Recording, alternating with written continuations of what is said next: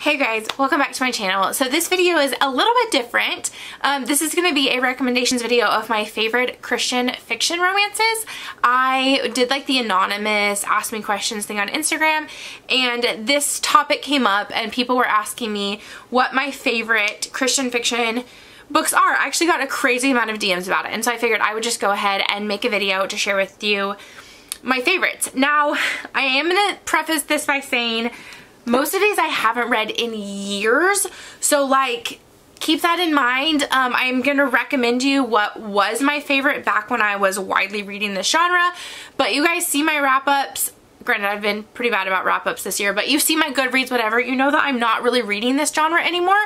Not because I don't want to, just this is really what got me into romance. Like all of high school and through a lot of college, I was reading Christian fiction romance. All of these that I'm going to recommend to you are romances. They just obviously are more like clean. There's no steamy scenes in them. Anyway, so that is kind of what got me into the genre, and I still love it. It's have a special place in my heart for these books, and there are several books in this genre that I have on my shelves that I still want to read. There are other books that I want to read more. But I will get to them at some point. I do still want to read them. I do enjoy them. I just also have kind of struggled with prioritizing YouTube because I thought that there were not a lot of people that wanted to hear about these kinds of books. And granted, I'm sure this video is going to be like the least watched video on my channel, and that is fine. So like that's kind of why I don't necessarily always gravitate towards these books as well, this genre, is because I have a YouTube channel and I read to recommend you guys books. And so I want to recommend you books that a large majority of the people that watch me want to know about. But if there's a ton of you that want to know these, then I obviously will go back to reading and recommending more of these. Anyway, that is enough rambling, a long enough intro. Let's go ahead and get started. So the first book I feel like is kind of a classic. I'm sure you've heard about it. It has been talked about on YouTube and Instagram quite a bit this year, and a lot of that might have something to do with the movie. So that is Redeeming Love by Francine Rivers. I will say, if you have seen the movie, read the book. I didn't love the movie, but the book is one of my all-time favorites. This is a romance set in California in 1850, and it starts with this little girl being sold into basically like sex slavery, into sex work. And the beginning of this book is very rough. You watch her being put in all kinds of situations that she should never be put into, much less as a child, and it is hard to read. It is. But the love story in this is so good. So she grows up and is still in this world and is a sex worker, and what is his name? Michael comes and pays for time with her and is instantly captivated by her, and basically God tells him like, you're gonna marry this girl, and he's like, are you crazy? Like, how am I gonna marry this girl? And the book is so much better than the movie. I don't know if you can see, like in bold, that's God speaking to Michael. Like, she's fighting for you the only way she knows. Like, it's so beautiful the way that Michael continually goes back to get her. She keeps running away and he continually goes back to get her, showing her that he loves her, because God is constantly pushing him to do this and reminding him of that. This is based on Hosea from the Bible and how God continually pursued Hosea, and it is just such a beautiful book. Okay, then we have the Lineage of Grace series by Francine Rivers. I do not have these to show you. I owned them. I gave them to my sister to borrow, and she says she doesn't have them. So I don't know where they went, which is kind of a bummer because I have the old like little bitty hardcovers that they don't make anymore. Anyway, these are 5 books about 5 women in the Bible, and they are based on like the true stories in the Bible. But there is like fictional elements in there as well. So like this is based on Hosea, but is like kind of loosely based on it, right? The Lineage of Grace series is much more, there's much more truth in it, but there is fictionalized elements as well. Or at least we assume they're fictional. It's stuff that we don't necessarily know if it happened or not because it's not in the Bible. So it is basically each of these women's romances and their life, and it's so good. It was hard to remember as I was reading them that they were fiction, because like it's just fun to read that side of things.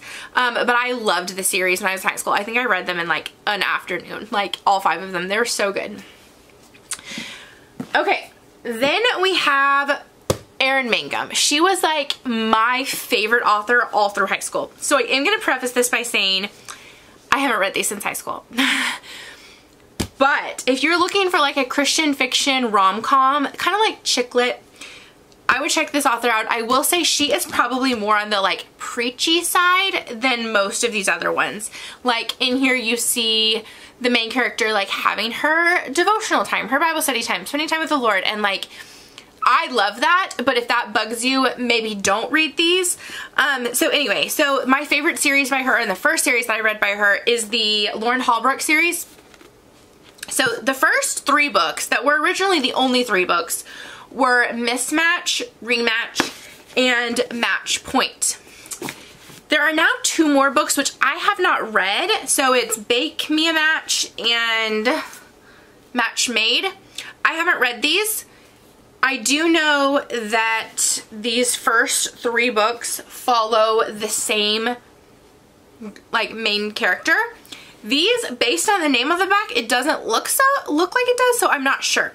But this is the story of Lauren Holbrook, who is addicted to coffee and works at a photography shop, I'm pretty sure, and basically she is matchmaking all of her friends. And so in each book you kind of get another couple's romance because you see her match up another couple, but then it is her with her best friend throughout the whole series, and she falls in love with him in the process. I really loved this series. Talking about these books is making me want to reread all of them.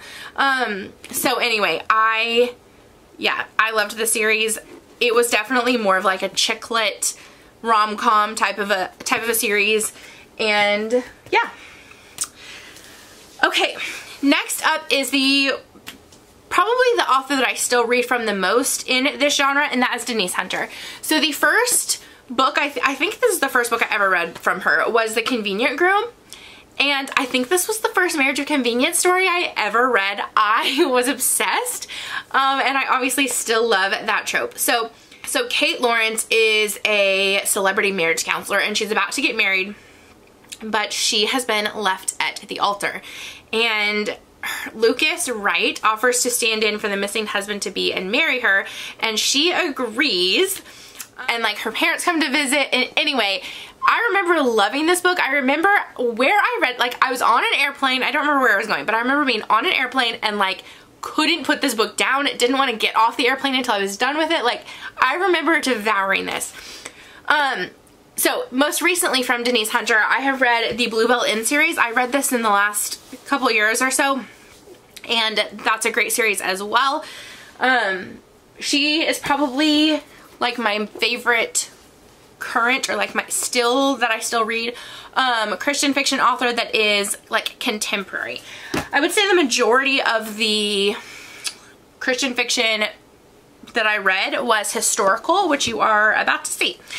So I found that a lot of the contemporary romances were very preachy, and like I said, I didn't mind that, but sometimes they were over the top, which did bother me, or it was very chick lit feeling. Like there was less romance, it was more of like almost like women's fiction, but like in a chick lit funny type of a way, and I didn't love that even back then, back before I knew those terms, knew what that was.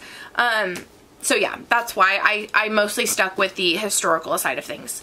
So next up, I don't remember much about this one, but I do remember loving it, and that is Catching Katie by Robin Lee Hatcher. This author, I'm pretty sure, is a really big author in this Christian fiction world. I know she is committed to fighting for the cause of women's suffrage.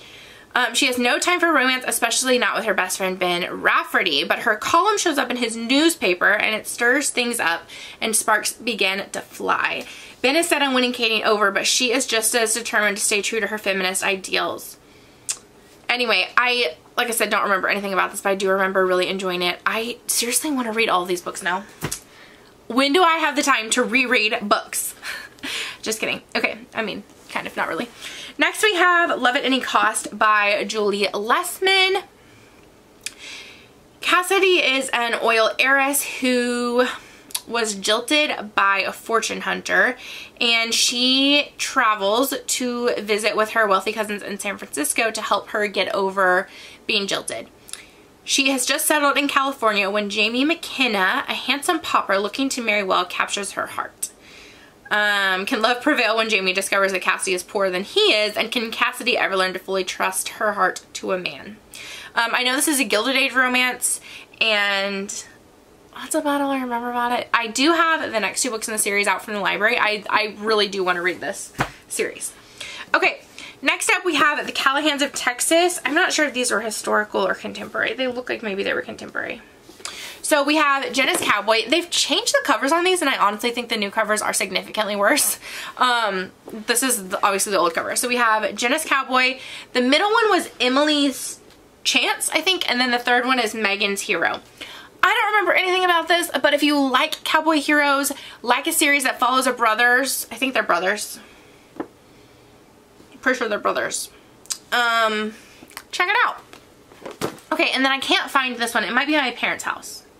We have A Change of... No, I have this. Where is this? I see it. I see it on my bookshelf. Okay, so we have A Change of Fortune by Jen Tarano. I don't remember anything about this one either. After losing her family, her fiancé, and her faith, her disappearance of her fortune is the last straw. Now, masquerading as Miss Eliza Sumner, governess at large, she's determined to find the man who ran off with her fortune, reclaim the money, and head straight back to London. I do remember liking this book. Yeah, I don't really know. This video has been so enlightening, I know. I'm so sorry that I don't remember anything about these books. I will pick up more books, and I will read them. And I will recommend them to you when I know more about them. Anyway, I've tried to talk about this last author 4 times. But first I didn't have a book, then my camera died, then my memory card was full. Here we are. Okay, so my favorite author in high school was Erin Mangum. My other favorite author was Karen Witemeyer. Erin Mangum was contemporary and Karen Witemeyer was historical.